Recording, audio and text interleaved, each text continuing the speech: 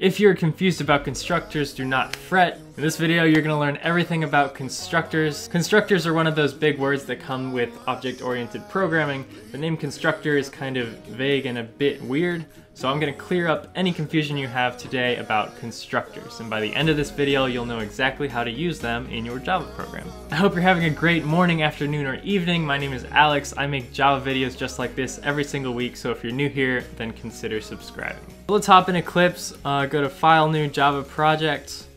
We'll call it something like Construction for Constructors.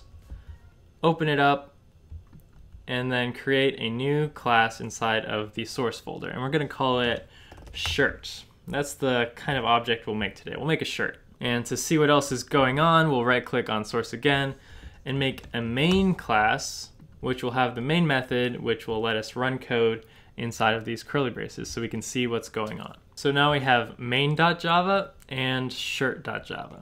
The word constructor is a lot like construction. You see construction workers working on a building. Teachers will construct curriculums. A construction worker makes a building. A teacher makes a curriculum. A constructor basically makes an object. Now let's recap what objects are. Everything in life are objects, pretty much. This mouse is an object. This acoustic phone panel is an object, which I'm gonna put right behind my camera in a second. My phone is an object, everything. So why do we have object-oriented programming? Well, if everything in the world is an object, we can kind of program everything in the world inside of a computer. Hence, object-oriented programming. Now, an object in real life has certain properties and can do certain things. So we represent objects in the computer as having certain properties and doing certain things. So what are the properties of a shirt?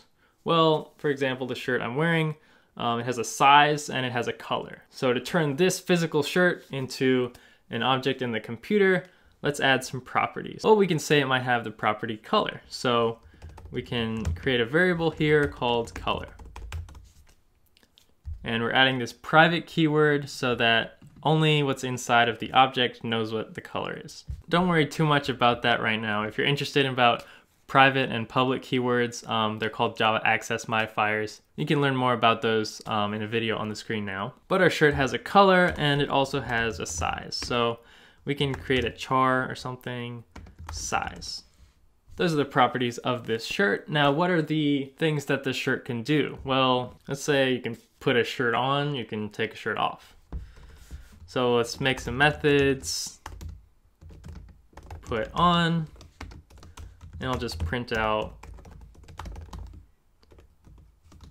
shirt is on, and take off. Take off. A trick you can do with printing out is type sysout and then control space, and that'll finish it for you. Pretty cool little trick I use sometimes. So shirt is off. So now our object has properties and things that it can do. Let's try to use the properties and things it can do inside of the main class, and you'll start to see the importance of constructors. So we come into the main class here. To use this shirt, we have to create the shirt. So to create the shirt, we type the name shirt. We'll call it s equals new shirt. This is how you create any object in Java, and since shirt is in the same package, it knows what it is, so we don't have to add an import statement at the top or anything like that. Next, to use things, we type s dot, and this brings up everything that the shirt can do, and we can see put on and take off. So let's put on the shirt, save it and run it, and we see shirt is on. Because when we click the green run button, we run code in here, we create a shirt, and we call s.putOn, which goes in here and does this. So before we said that constructors make objects. And this line is how you make an object. You say there's going to be a shirt object called s, and it's going to be equal to a new shirt.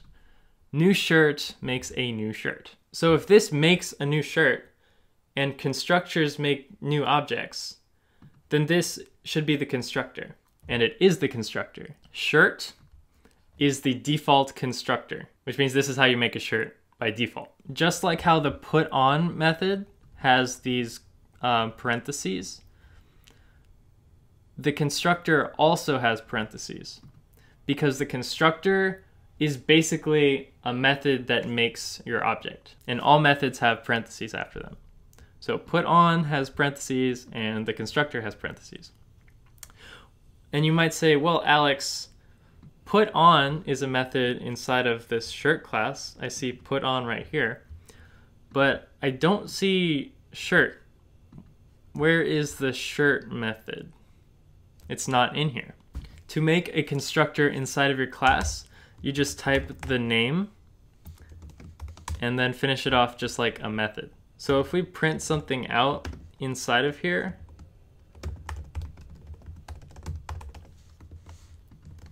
and then run it, you'll see that when we create the shirt and call shirt, it now thinks that this is the constructor.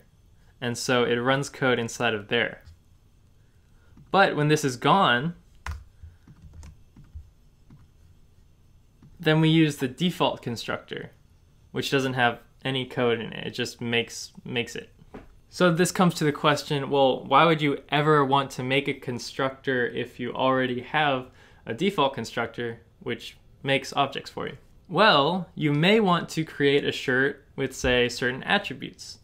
So instead of making a shirt and then setting the color to white and then setting the size to medium, you could say, I want a shirt that's medium and white all at the same time. So let's make our own constructor together. I actually haven't used the color and size inside of methods yet, but this would be as easy as saying set color, taking in a color, and then saying color equals, I'll call this new color.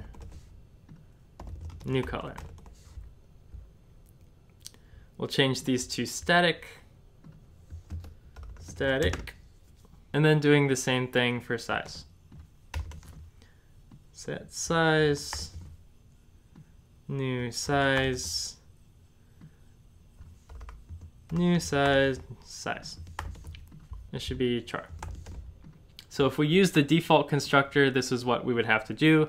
We'd have to say shirt equals shirt, s dot set color to white, and then s dot set size to m. Change these to public real quick so that we can see. If you're following along, that's a really good, you will really start to see what's happening if you're following along here. We'll make a constructor in a second, but this is really important that we do this first. So now we can see s dot color and s dot size. Save and run it. Now we can see white and m, which is what we set through the shirt methods. But this is kind of a lot if you just want to create a white medium shirt. If you're creating a lot of objects very quickly and very often, then you might not want to call set color, set size all the time. You may want to just pass those in as parameters to the constructor, and instead of saying, hey, give me a shirt, and I'll do it myself, I can just say, give me a white medium shirt. So let's do that. Let's destroy these and create a constructor. So remember, the constructor is just the name, and then treat it like a method. So the name here is shirt. You say shirt, and then treat it like a method. This is the default constructor still, so we really don't need to put anything in here. We could even just not have it, but this is here just so you can see it. So we can make another constructor if we want to pass parameters. So we can say shirt, again, just like before. There's some red underlines because they're like, yo, this is the same code, why do you have it twice? Well, we're gonna pass in some parameters. So we'll say, we can pass in a color. You could stop here. You could just pass a color, or you could add the size as well. Size. If we save this and run it, instead of using this constructor, now we can use This one, just like any method, we see there's two parameters, color and size. So we'll just pass in those two parameters. Say white and M. If we save it and run it, we get null, and that's kind of weird, right? Well, we called the constructor. We say shirt s equals new shirt with two parameters. Well, I know there's a constructor with two parameters here, so that's what we'll use, but we're not actually doing anything with the color and size. We're just passing it and then making an object. We're not setting it, so we gotta set it. So we'll say that color equals the color, and then the size equals the size. And this is where it gets into, well, the name here is the same as the name up here. There's a way to get around that using the this keyword, but I'm just gonna change this to new color and new size, and then replace that here. Okay, so now if we save it and run it, then we get white M. So remember, all a constructor does is it makes an object for you. That's why if you create like a scanner, scan equals new scanner, this scanner, I mean, if we import it and everything, inside the scanner class, just like inside the shirt class, it has a bunch of different constructors too. So it has a scanner with a file that you pass into it, a constructor scanner with the input stream, all these. So you can pass a path and a char set, you could put a file and a string. These are all constructors for a scanner. So just like we have shirt, it has a bunch of these that pass different parameters inside. All a constructor does is make an object. And you can have as many as you want, passing different things. And yeah, that's basically it. If this was helpful, please leave a like. I've had a lot of requests to do this video on constructors in Java. So yeah, I'll see you in the next video. Have a great day.